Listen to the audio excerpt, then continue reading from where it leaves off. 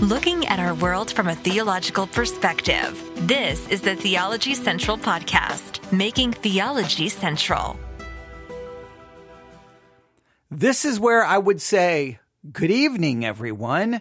But I am removing the word good from my vocabulary. I think there was a broadcast the other day where I wouldn't say good morning. I would just say morning. Well, I don't want to say good evening. I just want to say it is. Well, it is Sunday, September the 22nd, 2024. It is currently 9:48 p.m. Central Time, and I'm coming to you live from the Theology Central studio, located right here in Abilene, Texas. How are you doing? How was your day? How was church? Have you had any conversations today about things going on in the Christian world? Did you hear any discussion about certain things going on in the Christian world? Did you have any discussions or hear any thoughts or words or things said about a very specific individual who has been removed from ministry because of sin? Have you heard about that today? In some ways, if you heard no discussion about it, if no one mentioned it, maybe in some ways that is that a well, I don't want to use the word good. That's a thing. Maybe it was a positive. I don't know. Or maybe it's actually a negative. If you didn't hear anything about it, if no one is talking about it, if no one is mentioning it, is that a good thing? Or is that a bad thing? I'm very conflicted. I just know this entire day has been one of, I just feel depressed. I just feel discouraged. I just feel, I don't want to be hyperbolic, but there's just a point. I just feel like I just want to give up. And maybe I just want to give up because maybe it says more about me than it does anything else. I don't know. But if you listen to my messages this morning, Sunday school and Sunday morning, right? We talked about sin and lordship salvation for Sunday school. We talked about Romans chapter 2, verse 1, the therefore for the morning worship.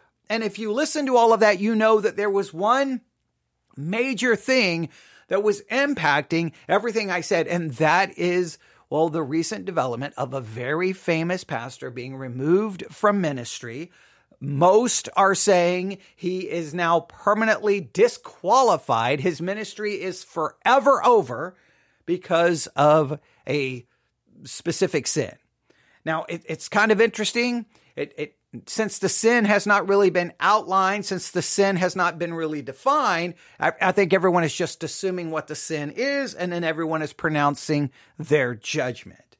And as I've read all the comments and I have kept up with how this is being talked about, I'm just going to tell you, I've become more and more discouraged and more depressed. Because basically, you can put the comments into a couple of categories. And the two main categories is, well, this proves the man was never saved. This proved this man committed a sin. He was never saved. He's not one of the regenerate people of God. He's not saved. And that has just been so heartbreaking to see. But the other one is even more convoluted and complicated, because I saw numerous comments. Well, if he would have just asked God for help, if he would have just trusted God, God is there to give us strength to say no to temptation, and God is there to keep us from sin. Well, if God is there to keep us from sin, well, then no one should sin. So it's either the man wasn't saved or the man was saved, but he just did not turn to God because God will keep us from sin, as if we can be perfect, which both, and the comments go way all over the place. So it's just been sad. Now, I'm still not going to mention the man's name because I have no desire to do that. I just don't see the value in that, right? Because how I want to, and in some ways I could mention the name now because it's everywhere, right? So maybe I'm just doing it just for maybe to try to demonstrate something. Maybe I'm trying to teach a lesson. Maybe what I'm trying to demonstrate is, yes, everyone's talking about it, but just throwing more things upon it is not of any value. What I'm trying to do is like, here's the situation. You know about it. I know about it. We don't need to dig into all of the particulars. What we need to do is what can we learn from it? What can we learn about, what can we learn? What benefit can we gain from it? Because the reality is, it's not about us. It's about that individual and all the pain that arises from sin. Look, sin always brings pain and destruction. It always does. It always does, right? Sin always brings pain and destruction. And so right now there's people hurting. Right now there's people suffering, and that's not good. Like, that should bother us. It's like when you read the comments, some people will mention some of the suffering, but then they want to pick side. Well, this person is probably suffering more than this person. And it's like everyone's taking sides. Everyone has, they stand on the moral high ground. They're condemning, and it's just so ugly. It's disgusting. It's ugly. And I just want us to find a way to take something from this. So I tried to talk about it a lot this morning, again, from a theological perspective, and really challenge us. Now, I did see, and you may have a different opinion about this, the person who has been removed from ministry, he was scheduled to be speaking at a conference. He was supposed to be the first speaker at the conference. This conference was being held by, the seminary that this man was very much connected to and a part of, and I think he teaches at, or I can't remember his specific role, but he's definitely, he was listed as part of a part of the staff for this particular seminary, right? Okay, and so he's very much there. So the people there, the people hosting the conference, it's the seminary who's hosting the conference. So they all know who this man is. This man was scheduled to be there. All the people who were there knows who the man was, because they were showing up at a conference where he was going to be the first speaker. So everyone knew exactly what was going on. And so I watched their opening statement, and I was somewhat baffled and saddened. One, they did not mention the man's name. They said, hey, the man who was supposed to speak, right? That man has been permanently disqualified from ministry because of sin. They wouldn't say his name, which was kind of bizarre. Like, everyone there knows. I mean, like, when I'm speaking on the microphone, there's people who don't have a clue who I'm talking about, so there's no point in mentioning the name. But there, everyone knew, everyone knows. Everyone knows. And they wouldn't even mention, they wouldn't say, our brother in Christ has fallen. Our brother in Christ has hurt his family. His family is hurting. I don't know his entire family structure, but they didn't even mention, no. They just said he is permanently disqualified and he has basically disgraced the name of Christ. So they want to immediately establish his disqualification. That's what they wanted to establish. He's disqualified and he's disgraced the name of Christ. They did not mention his name. And then immediately after this announcement, they pray, and they did not even pray for him. They didn't pray for his family. They didn't pray for him. It was as if the man no longer exists. He's just the man who's disqualified, and he's the man who disgraced. He's not a brother who's fallen. He's not someone we're going to do everything in our power to show love, mercy, grace, to bring about restoration. There was no speaking of restoration. No. He's just the man who is permanently disqualified and who disgraced basically the name of Christ. And what we need today is men who are not like that. Men who will be faithful, basically, was the message. Don't be like him, the man whom we will not say. And it was so weird to watch. I was like, even in your prayer, you can't pray for him? You can't pray for his family? You can't pray for the people who are specifically hurt? The other person involved in the sin? No, we're not going to. No. And I was just kind of like, even I was watching a YouTube video of they were showing the opening segment of the conference, and then someone was reviewing it, and even the person reviewing it was kind of like, they don't mention his name? They don't even pray for him? Even they were kind of like, it was kind of cold. It was kind of, there was no grace. There was no mercy. There was no love. There was no compassion. It was almost like, don't be like him. The end. You be different. When someone is broken and fallen, now, I don't know, maybe the man's not broken, maybe the man, but I mean, from my understanding, he's the one who acknowledged it. He's the one who came forward. So then that would seem to admit that he acknowledges it's sin. And I'm assuming there's some brokenness over it. I don't know. But it was just weird. If you're going to mention it, there was no like, let's pray for everyone involved. You don't have to just pray for one, pray for everyone involved. And if you don't want to pray for anyone, I mean, I don't know. It was just so, it just made me so sad. Look, I've always been, I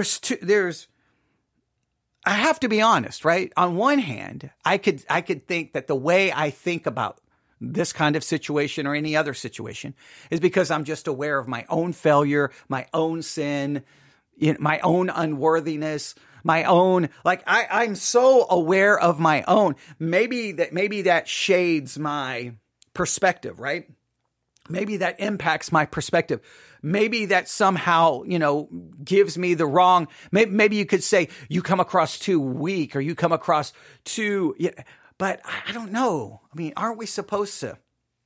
Isn't there love? Isn't there compassion? Isn't there any hope? Is it just like, okay, here's the 5 sins. And if you commit these 5 sins, you are forever, forever doomed. You are forever, ever disqualified. Is that the way it is? Since the Bible doesn't really, I know people will try to go to verses, but if you really break it down, it doesn't say, hey, now it can say when you're in the middle of it, I can understand. And I do believe that maybe in some circumstances that you have, obviously we could all, I just think every situation is unique and different and every situation has to be taken into consideration. I think there has to, I know we just like to pronounce dogmatic declarations from our throne of infallibility, but I think the reality is can't we all see ourselves as sinners? Can't we all? I just don't know. And I was so fearful of this, that this is the way it would go down. He's just going to be a footnote in the pages of Christian history.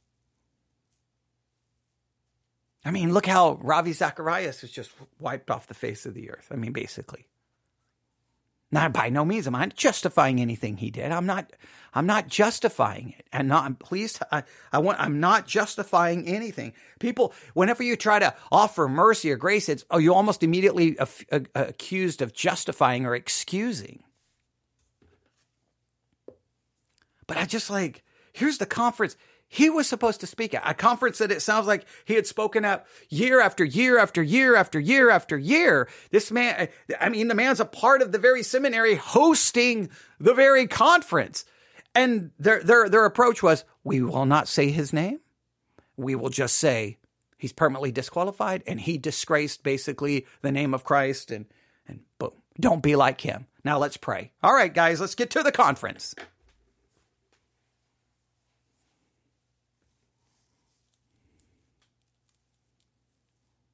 I mean, wouldn't it have been like, hey, men, because it was a men's conference.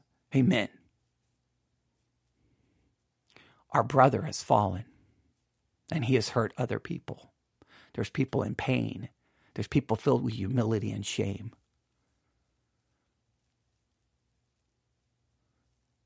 Let's pray for our brother. Now, men, I have no idea what's going on in your life. And you have no idea what's going on in mine. I don't know your struggles. You don't know my struggles. I don't know your private failures. You don't know my private failures. I know we're here for a conference. How about we set aside the beginning of this conference and let's all stand and publicly do a public confession of our sin, a general confession. Then maybe let's spend about 10 or 15 minutes in silence as we cry out to God and speak to God about our spiritual weaknesses, our sins, the things we're struggling with.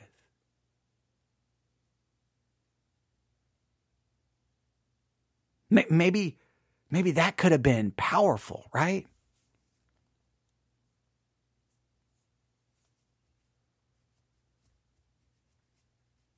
I'm not saying that my way is the right way. I'm not. Just the whole thing.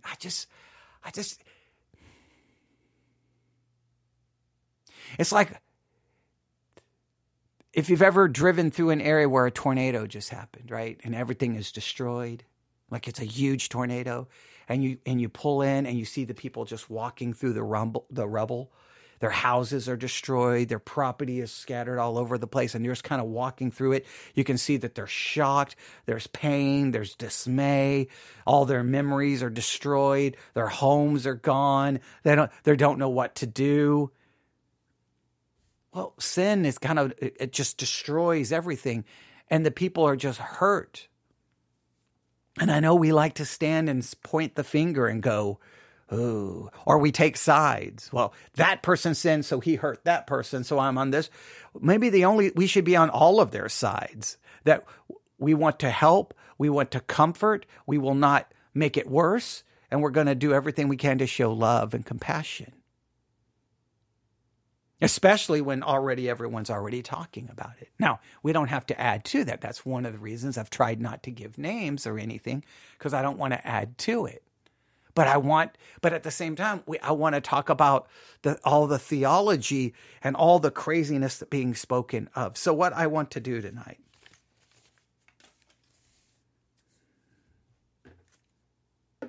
is really this. Sitting here on my table, we talked about this book. Once I've got it, I haven't had the opportunity to do much with it. There's always so many other things I'm trying to do, or I may do one broadcast and not get to the others. But the name of the book is Psalms in 30 Days by Trevin Wax from Hallman. It's a beautiful green hardbound book. I love the cover. Psalms in 30 Days. And basically what this is a non-Catholic use of basically the concept of the Liturgy of the Hours. I'm not going to go all the way back through it, but I just had it sitting here, and I was just thinking about the day and this tragedy, this sin, this failure, the pain, the suffering, thinking about my own failure, my own sin, just thinking about, I did, 2 hours of teaching. Did it really matter? Did I cover it? Was it even helpful? Just really struggling with the reality of sin. Sin is such a reality in the Christian life. I said it today that the Christian life is a life of sin. And I know that goes against everyone's theology, but facts prove me out here. So I picked up the book and I was like, man, I haven't done anything with this book yet. So, I opened it up and it has day 1 morning prayer. I'm like, okay. And then it has, a day 1 midday prayer. I'm like, okay. And then I turned the page and I saw day 1 evening prayer. And then I saw confession of sin. And I'm like, that's what I need. That's what we all need. I've said it over and over and over. Whenever we hear of sin in anyone else, we should first look, before we even think or want to discuss it, we should look to ourselves and see our own sin. As Christians, we should be so broken by the law of God, which shows us our sin and our failure to keep it. No one can keep it. We're in a perpetual state of sin. We should be so humbled by it. And true humility is the impossible task of living a life where you're more aware more convicted and more concerned by your own sin, and you aren't so worried, concerned, or bothered by anyone else's, because we have our own. So I'm just going to utilize this book for what we'll call evening prayer. At this point, it would be probably fast approaching nighttime prayer, but we'll call it evening prayer. And it begins with a call to prayer. And that call to prayer is Mark chapter 13. Now, it only wants us to read 35 to 36, but I'm going to read 32 to 37. Mark chapter 13, 32 through 37. I'm setting the book aside because it uses a different translation, and I'm just going to use the King James. Mark 13:32. But of that day and that hour knoweth no man, no, not the angels which are in heaven, neither the Son, but the Father. All right? The day of the return of the Son of Man. Take ye heed, watch and pray, for you know not when the time is. Look, I don't know when the time is. I don't know when the time is of Christ's return. I don't know the time is of my death. I don't know. You don't know. I don't know if I have 1 more year, 6 more months, 5 more years. All I know is every passing minute is 1 minute closer to the end of my book, to the end of my story. We all know that. So we need to take heed. We need to be paying attention. We watch and pray, for we don't know when the time is. For the Son of Man is a man taking a far journey, who left his house and gave authority to his servants, and to every man his work, and commanded the porter to watch. Watch ye therefore, for you know not when the master of the house cometh, at even, or at midnight, or at the cock crowing, or in the morning. I don't know which hour. Don't know if it's going to be late at night. Don't know if it's going to be in the morning. Don't know if it's going to be in the evening. Don't know if it's going to be in the afternoon. This is kind of, this verse kind of creates the concept of the hours of prayer. I mean, the Jews already had them. This is kind of a New Testament carrying that idea over, right? In the early church, the liturgy of the hours, morning prayer, office of readings, afternoon prayer, evening prayer, nighttime prayer. Okay, we could go through all of that. That's what this book on the Psalms in 30 days is based off of, right? So this is evening prayer. And why should we be praying in a sense at morning, afternoon, evening, night? Why should we be praying at multiple hours throughout the day? Lest coming, speaking of Christ, suddenly he finds you sleeping. We should not be found asleep. We should be found with our focus on him. We should be, but we know how that works. And what I say unto you, I say unto all, watch. Watch. Well, I know I don't. I know you probably don't. I know we don't pray probably when we should. I know we all fall short. And that's why right underneath that call to prayer, we have this confession. Now, for the confession of sin tonight, they borrow it from the Book of Common Prayer. And here's the confession. Most merciful God, we confess that we have sinned against you in thought, word, and deed, by what we have done and by what we have left undone.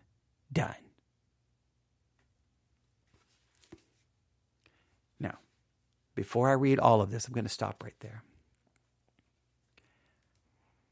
Throughout church history, many worship services began with this type of general confession of sin. In many Protestant churches, we don't do that. And many non-Catholic churches, we don't do that. We need to get back to a general confession of sin in every service. Because theologically, you know what you're telling the people? You've sinned. You've sinned. And we need to get back as believers every night having a general confession of sin. You know what it tells me? It tells me I have sinned. Because Christianity is on this never-ending, like I even saw in comments, well, a regenerate man would never commit that sin. A regenerate man commits sin every single day. A regenerate woman, a regenerate child, a regenerate teenager. We commit sin every single day. And for some weird reason, Christians have this never-ending obsession with this idea that no. When I became a Christian, I became a new creation. The old has passed away. All things have become new. And we almost obliterate that and not understand that that's my position. In practice, I sin every day. That's why every day, at the end of every day, I could do this in the morning. I could do this in the afternoon. I could do this in the evening, and I could do this at night. Most merciful God. We, not just me, but I am definitely including me. So let me make this more personal. Most merciful God, me. I, Lord, I confess that I have sinned against you. Ladies and gentlemen, I sinned against God today. I will probably sin against God before I go to sleep. I will sin against God in the morning. I will sin against God tomorrow afternoon. I will sin against God tomorrow evening. I will sin against God tomorrow night. And whatever sin I want to say, I'm going to stop that one, there's still going to be sin. And how does this sin look? What does my sin look like? Well, I've sinned against God in my thinking and my thoughts. I have sinned against God in my words. I have sinned against God in my deeds, by what I have done and by what I have left undone. Now, let me read that all together. Most merciful God, I confess, I'm going to make it personal. Most merciful God, I confess that I have sinned against you in thought, word, and deed, by what I have done and by what I have left undone. I have not loved you with my whole heart. I didn't love God with my whole heart today. I don't love God with my whole heart right now speaking to you. I will not be loving God with my whole heart tomorrow when I do a broadcast. I wasn't loving God with my whole heart when I was preaching today. I have never loved God with my whole heart because I still have a sinful nature that loves me more than I love God over and over and over and over again. I have not loved my neighbor as myself. I am truly sorry, and I humbly repent. For the sake of your Son, Jesus Christ, have mercy on me and forgive me. I am sorry for all my sin. And I repent in the sense that I'm acknowledging and changing my mind that and just more acknowledging that it's a sin. Yes. Do I want to turn from it? Yes. But guess what? No matter how many sins I turn from, I'm going to be confessing tomorrow that in many cases the exact same sin. You know why? Because no matter how much I try to turn from it, I have a sinful nature that will prevent me from ever getting to perfection or holiness. So therefore, I'm always going to be confessing a sin because I'm always in sin. Now, this confession is a little bit more positive than maybe I would want to be. It says, have mercy and forgive us that I might delight in your will and walk in your ways to the glory of your name. Amen. Now, I wish that I could, start doing that. But as much as I want to, I'm never going to even come even close. That's why we confess.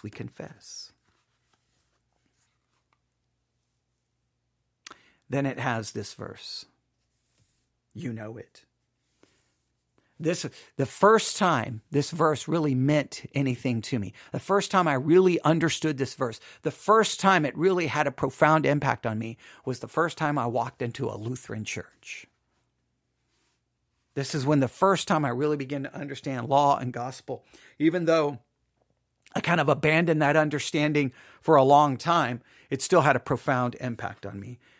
And I'm going to make it personal again. If I confess my sins, he is faithful and righteous to forgive me of my sins and to cleanse me from all unrighteousness. 1 John 1:9. If we will confess our sins, he is faithful and just, faithful and righteous to forgive us our sins and to cleanse us from all unrighteousness.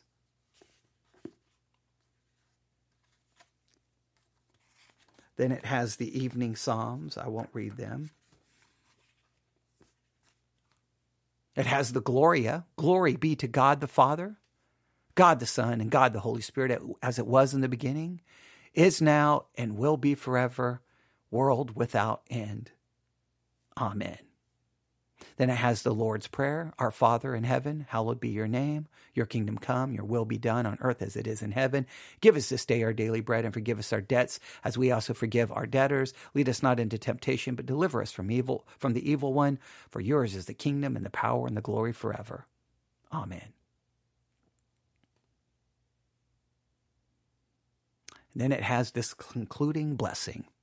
The Lord Almighty grant you and grant me a peaceful night and a perfect end. Some in history would say, the Lord Almighty grant us a peaceful night and a perfect death. Same concept. I don't think they use the word perfect death, but they use the word similar. But the Lord Almighty grant us a peaceful night and a perfect end. Amen. Now, why can we have a peaceful night? Why can I have a perfect end? Because my sins are forgiven in Christ Jesus. And because when I go to sleep tonight, no matter if I committed 1,000 sins, I am declared perfect and righteous because I'm in Christ. And I'm saved by an imputed righteousness.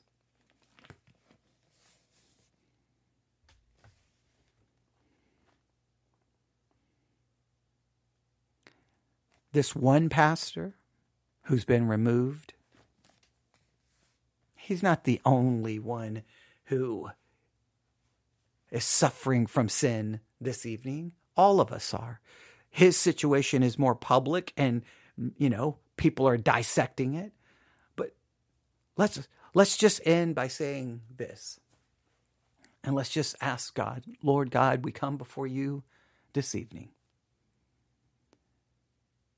I pray for this pastor, his family, for everyone involved, for all who are hurting, who are all feeling pain, who are all feeling all the negative feelings. I just pray somehow peace and your mercy, your grace can somehow bring peace and healing and restoration to a very, very painful situation. But Lord, there are people everywhere suffering the consequences of sin because we all sin. There's pain, there's suffering, there's heartache everywhere throughout the world, Lord, because of sin. Lord, our only hope is in your Son. I pray that everyone, whether they were sinned against or whether they the one was doing the sinning, that we would all find peace and hope in your Son and his finished work. Because our only hope is in what your Son has done for us, not in what we can do, hope to do, stop doing, or trying to make more promises that we will do better. All we can do is run to the foot of the cross of your Son and be covered in his blood and have his perfect righteousness accredited to our account because of faith alone. Lord, let someone find peace in this. Let someone find hope in this.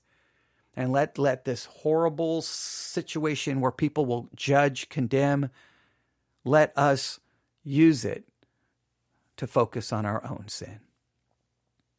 In Jesus' name we pray. Amen. God bless.